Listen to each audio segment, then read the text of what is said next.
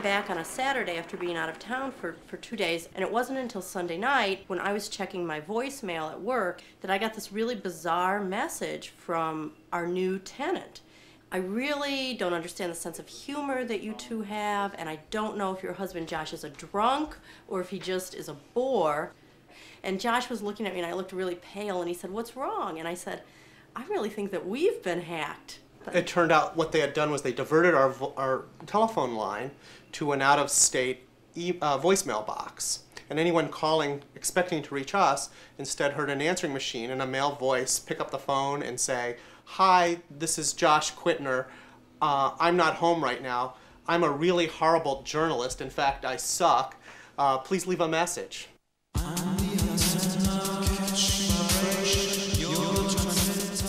This is a New York story, a tale of hackers and what happens to people who write about hackers. A tale of teenagers and their obsession with the largest computer network in the world, the telephone system. Disrupting Quittner and Slatalla's phone service was the hackers' response to their book, which claimed to depict the reality of hacker culture. The hacker scene is big in New York, big enough to have its own radio show hosted by hacker-in-chief Emmanuel Goldstein. You're listening to Off the Hook, the program about telephones, and no exception today. You know what we found out? That's right, NYNEX has an 800 number right here in New York that you can call to check your phone bill and the phone bill of your neighbors. In fact, what I'm going to do right now is show you what happened when we tried calling this particular service and entering the phone number here at WBAI and other places. Take a listen to this. Please enter your area code and telephone number. Please hold while we check your count. Our radio show's been going for about, I don't know, 4 or 5 years now. We've basically built up an audience talking about things like this. A lot of people don't think they're hackers, but they're interested. And so what we do is we reach out to a lot of regular people, ordinary people that just want to know how their phone works and how it can be used in bad ways. Like just tonight, for instance, we talked about an 800 number anybody can call to find out the total amount of someone's phone bill, anyone's phone bill. That's something people should know about, and hackers are the people that discover it and discover the potential abuses. Of course, we also get blamed every time something goes wrong, but that's part of the game. For them, the phone system is almost a holy grail. Back in the 80s, before people in this country were really on the internet the way they are now, before these kids really knew about the internet, the phone system was the most complex, most marvelous, most beautifully constructed computer system that they could imagine to traipse around in. It would be almost as if they were architecture students and they wanted to go inside the most magnificent cathedral in the world and look at what someone else had designed and built. That was how they approached the phone system.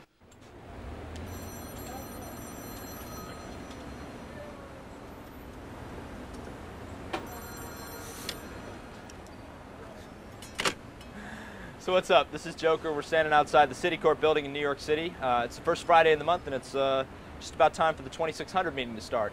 I know nothing about Unix. I know about Unix. You type SU and then input a password.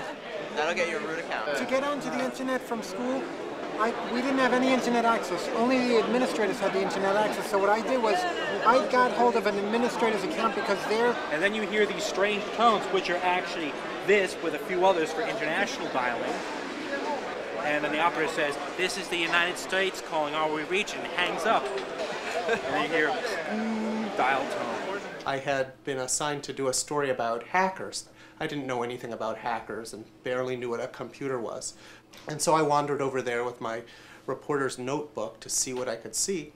And lo and behold, there were scores of these kids hanging around, talking this language that I didn't understand. In fact, like most people, I was really intimidated. I thought that there was some horrible potential there lurking, that these kids were going to shut down the phone system or whatever. They have one? Yeah, this thing called the whole... But as he later found out, hackers claim their aim is to explore, not disrupt. Most of the hackers that are out there are non-destructive. They're simply out there to learn.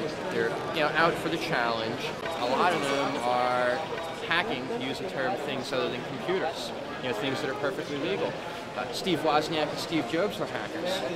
What did they wind up creating? Well, Apple Computer.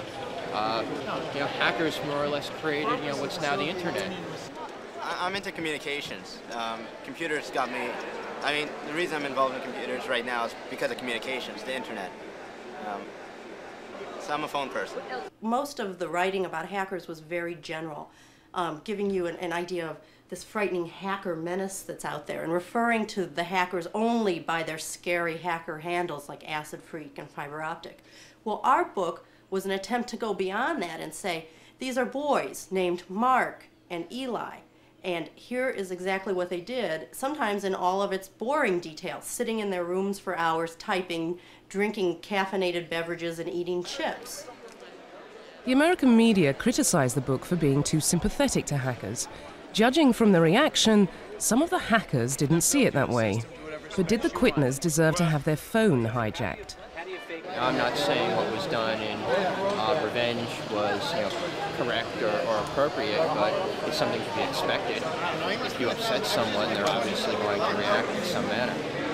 It's not something that difficult. It's not that difficult at all. Call the phone company, say, hi, I'm Josh.